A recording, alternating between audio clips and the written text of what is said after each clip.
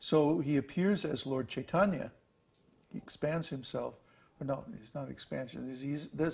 An original form of Krishna is Lord Chaitanya. And he appears in this form, in the Kali Yuga, to taste this Mahabhava mood of conjugal love, devotional service in the mood and style of Srimati Radharani. So this is why the teachings of Lord Chaitanya are so high. And this is why the mood of Lord Chaitanya is so confidential. Almost nobody understands it. Various devotees around India, they have all kinds of rationalizations and wrong understandings of who Lord Chaitanya is. You know, to get the real story, you have to read Chaitanya Charitamrita. And in there you will find that Lord Chaitanya is Krishna in the mood of Radha.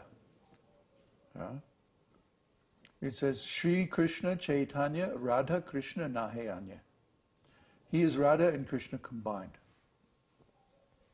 He is Krishna on the inside, but Radha on the outside. That's why he has the golden color. That's the color of Radharani.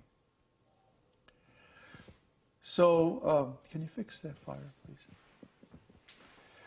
So we follow Lord Chaitanya, not that we try to imitate Lord Chaitanya, but we follow his instructions. Because he is showing us how to please Krishna the most. He's showing us how to approach Krishna and serve him in the mood of Srimati Radharani, in the style and with the emotions of Srimati Radharani. This is very rare, very special. Yeah, that's better. I'm trying to stay warm here. It's like freezing. We want to approach Krishna in this same mood, because this is what pleases Krishna the most. You see? There's something which is called Prema Vilas. No, not Prema Vilas. What's that name of that book by Jagadananda? Prem Vivarta. Yeah. Prem Vivarta. Vivarta means the opposite. You see? There's a kind of love which is called counter love, which appears to be the opposite of love, because it's very crooked and there's all kinds of bickering and competition and intrigue, and it's very strange. It's very hard for us to understand because we're simple creatures, you know. And but Krishna is the connoisseur of love. This was, his name is Rasaraj. Rasaraj means the king of rasa, the king of different emotional tastes. He is like a great artist of love who relishes the most subtle and profound tastes of love. He's expert in all different flavors of love. That's all Krishna does. That's what he does. That's his purpose of living, of existence, is to relish this wonderful love of devotional service of his devotees. So Krishna, his business is only in relishing different wonderful, amazing, beautiful relationships of love.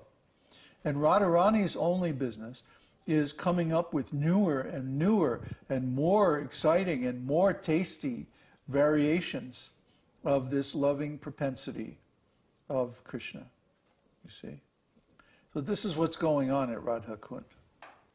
This is why all the great devotees lived there, spent some time there, did their sadhana there. All the great devotees in our line, they spent some time there. One time I spent a month there while I was in Vrindavan. I got bored with the temple. And I just went on a day trip, actually, to Rādhā-kuṇḍa. And I didn't come back for a month. I found myself staying there in an āśram with Krishnadas Babaji, Prabhupada's godbrother, Krishnadas. And and they were so nicely situated in Rāgānūgā-bhakti. It was the first time I had ever seen this kind of worship.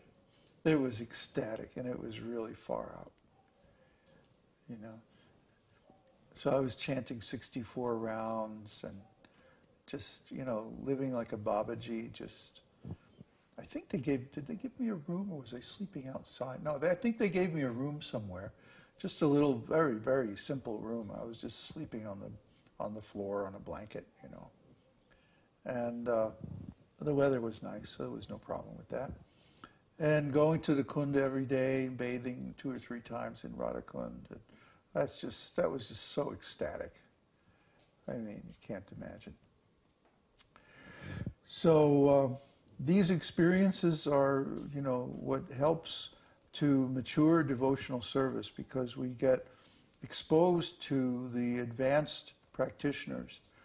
You know, like right now, you know, it wouldn't be appropriate for me to act in, you know, a real Rāgānūgā mood, because you know, the devotees who are associating with me here, they're in the beginning stages, or the sadhana bhakti stage, where they have to follow regulative principles. So for me to get, you know, too far out wouldn't be good for them. So anyway, but if you go someplace where the majority of the devotees are in Rāgānūgā mood, then, you know, you're the only one who's like in Vaidhi Bhakti. That really turns your head around. It's like, whoa, wait a minute, what? Like when they, you know, when we offer food, we make a nice little plate, and we take it and just set it in front of the deities, and then bow down and say prayers and stuff like that. But in this ashram, they were taking the chapatis and just touching it directly to Krishna's mouth, the deity of Krishna. Like, here, Krishna, eat. You know, it's a completely different mood. There's no awe and reverence whatsoever. Krishna is everybody's best friend. Huh? So just try to understand these different moods. Different moods are there because different devotees have different necessities or tastes. And the taste for one devotee will not work, will not nourish or help the other devotees.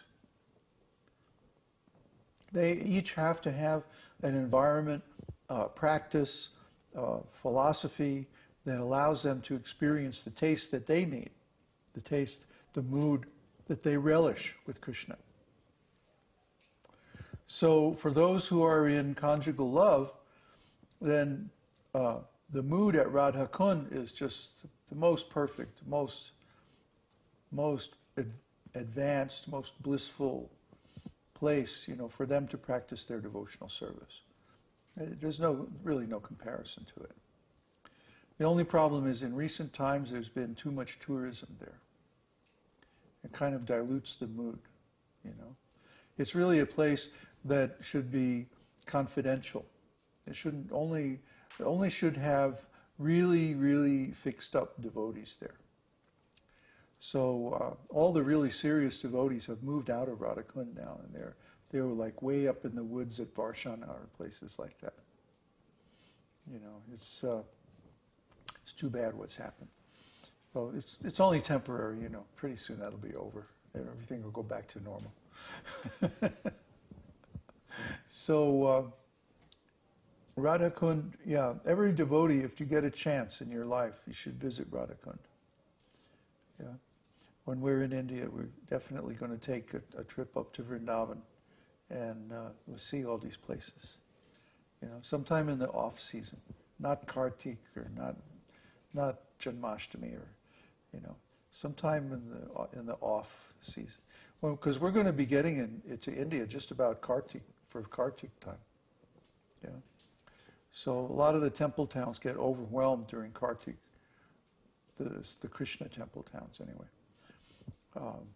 So we have to find some nice quiet place. Anyway, I don't know what more I could say about Rādhā-kuṇḍa and what goes on there. Oh, yeah, he mentions Ashtakaliya Lila.